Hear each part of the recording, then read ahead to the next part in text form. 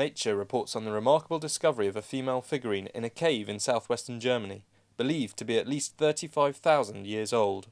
I think culture and art was an important part of the life during that time, and so I think that gives us a very good view about the people, and maybe we see them much closer to ourselves. The discovery of the female figurine from Hohle Fels is really revolutionary in the field.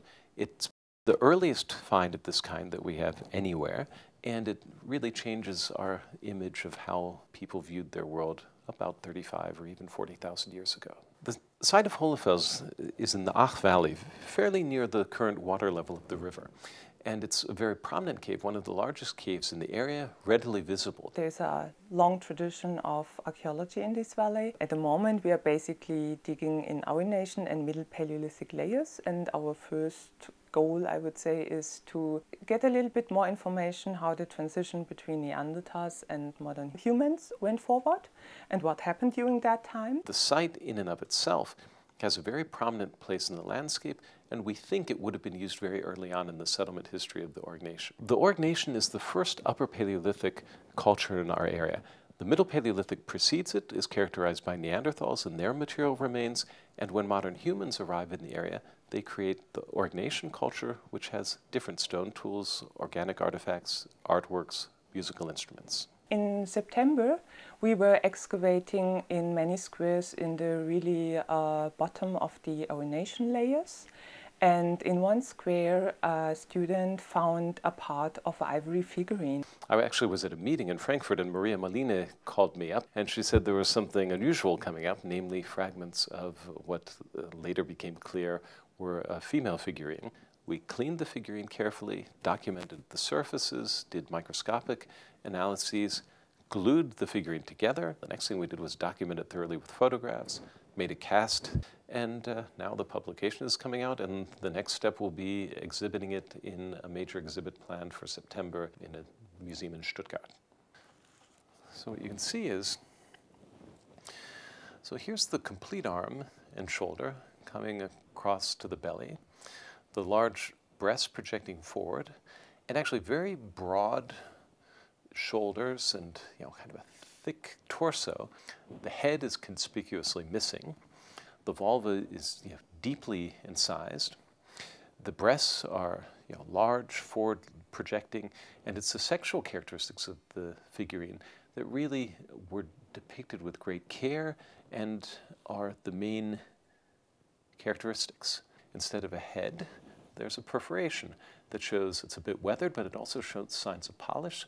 So it's completely clear that the figurine was used as a pendant. Taken at face value, it seems that this would be the oldest figurine from our region. That in and of itself is remarkably important because previous to this, we've found a lot of evidence for working ivory. We found lots of ivory artifacts, ornaments, tools, but we never actually found a figurative representation. So that is new and shows that figurative art was part of the Aurignacian culture from the very beginning in this region.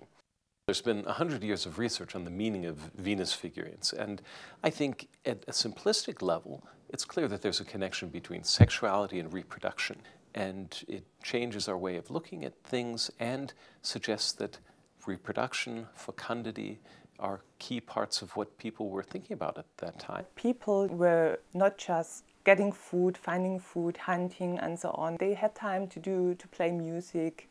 They had time to establish art, and so I think culture and art was an important part of the life during that time. And so I think that gives us a very good view about the people, and maybe we see them much closer to ourselves. What we need to do in the coming months and years is try to complete the picture.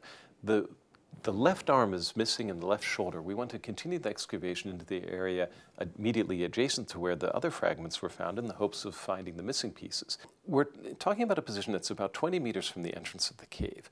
We've been digging here for many years, and the Aurignacian starts about 2 meters below the current surface. And now we're at a depth about 3 meters below the surface. So we've gone through a whole meter of Aurignacian deposits. We need to get a bigger area of excavation and get more data on the context of the discovery to make a better contextualized interpretation to the picture of how daily life was 35,000 years ago. I didn't even view it as conceivable that this kind of find could come from the Orgnation, especially not from the basal Orgnation. The whole discovery really is truly exceptional and came as an enormous surprise to me, and people I've talked to in the field also are pretty much speechless about this. So we're going to have to process this information for a bit and see how things develop.